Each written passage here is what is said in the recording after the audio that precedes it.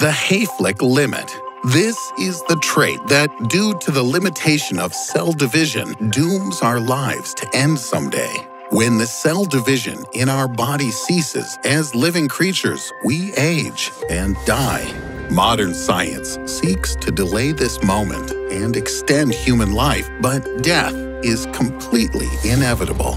Most of all, the scary thought is that we permanently lose our consciousness, as it will end forever. But what if you digitize your consciousness? As of yet, we're not able to do this. No modern computer can even come close to replicating 1/1,000,000th of what the human brain is capable of. But this is not a reason to abandon digital immortality. After all, you can preserve your nervous system until the time when digitization will become routine. To do this, you'll first need to freeze your brain. Already, many companies such as Nestome offer the service for only $10,000, a small price to pay for immortality. However, in order to preserve not just a piece of gray matter sealed in the box of your skull, but directly the consciousness itself, you need to preserve the brain connectome. That is, the structure of all the connections of your nervous system. This means that each neuron and synapse, the contact between nerve cells, must be in the same condition as before freezing. This will not be an easy task, but if you want to be around to witness the end of the world and the colonization of other planets, then you need to try and make an effort. So, make sure your brain is well treated with glutaraldehyde. This is a special yellowish liquid that can preserve your synapses and prevent them from disintegrating. This substance maintains its properties even at temperatures up to 17.6 degrees Fahrenheit. That's about -8 Celsius. But when the brain freezes, the temperature can drop even lower. To prevent your nerves from ending in collapse, you should soak your brain with ethylene glycol, a type of alcohol that will help turn your brain into a glassy mass. But in this form, it'll be able to withstand ultra-low temperatures.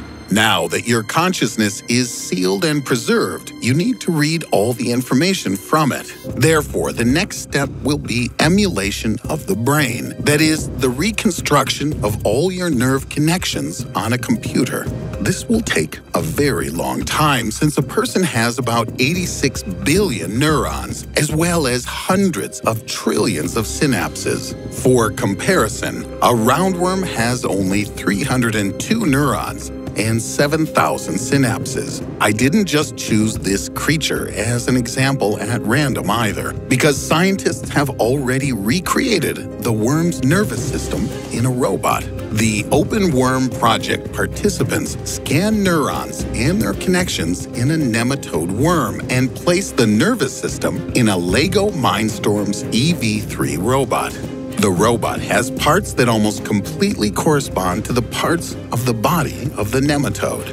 As a result, the robot began to move like a real nematode without any additional programming. True, creating a digital description of this small nervous system took researchers about 12 years. Another success that scientists have been able to achieve is the creation of an electronic map of the brain of a fly with 100,000 neurons.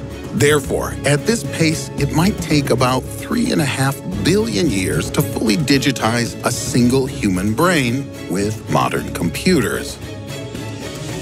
Nevertheless, in order to recreate a full-fledged electronic map of your brain, regardless of whether you're frozen or not, first, you would need to die. This would be in order to cut each cubic millimeter of the brain into approximately 25,000 parts.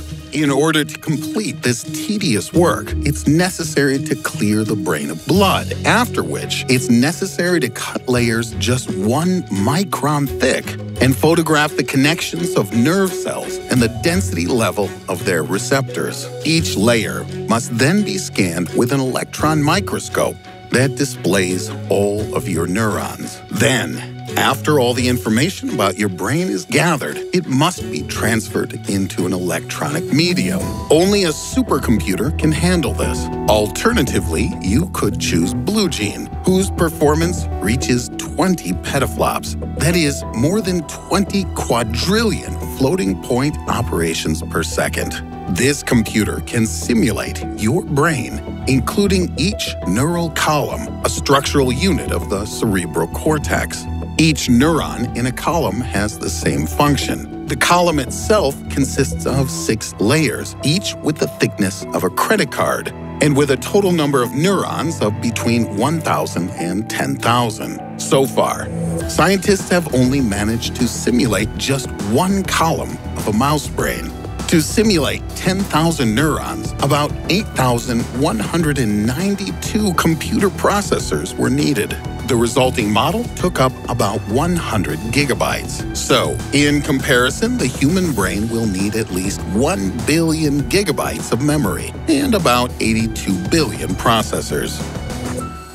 But never mind how much computing power this will require. This huge amount of information needs to be stored somewhere. According to researchers, by 2025, there will be approximately 163 zettabytes on all electronic devices on the planet, which is 163 billion times more than on a 1 terabyte hard drive. This brings humanity closer to the so-called Bekenstein bound, the limit of information that can be contained in certain volumes when using the maximum amount of energy.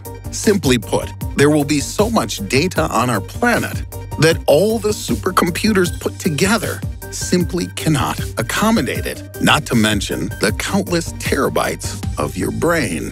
Therefore, another storage medium is needed. Scientists believe that individual atoms or fragments of artificial DNA can become a new kind of storage. Biologists and geneticists at the Wyss Institute at Harvard University managed to put 5.5 petabytes of data, that is about 700 terabytes, into 1 gram of DNA. The human genome has hundreds of thousands of DNA strands and consists of approximately 20,000 genes, a third of which encode the brain. Directly in your brain, there are about 5,000 strands of DNA, weighing about 1.2 picograms, or 1.2 times 10 to the negative 12 grams. This is not enough to hold one's consciousness, but still more compact than digital media. Therefore, it's much more convenient to record your consciousness in your own genetic material. However, there is one problem. Scientists believe that even if we put information into every subatomic particle on the planet, with the current speed of data generation, in about 345 years, we'll run out of space. Even if we delete all unnecessary data, such as bad memories, unfunny memes, and bots from social networks, it still won't be enough. Then you have to use the atoms from the entire solar system or even the galaxy. But this will require a tremendous amount of energy. In addition, all these atomic storage media need to be kept somewhere. But even if it's possible to overcome all of the technical difficulties and use all the resources of the observable universe, the biggest question remains: will the digital copy be completely identical to your personality? After all, your consciousness is significantly dependent on your physical body. Hormones, which are secreted in other parts of the body that are not even related to the brain, largely determine your emotional state. Even those substances that are produced directly by the brain, for example, dopamine, which influences will and motivation, or serotonin, which provides good mood, cannot be converted to a digital medium. Another point is that gender, appearance, and physical skills, whether it's the ability to draw, play the guitar, or snowboard down a mountain slope, largely determine your place in society and shape your worldview. Without all of this, there's a risk of being nothing more than a disjointed data set. Now, imagine for a second that the technology to digitize your brain is already available today.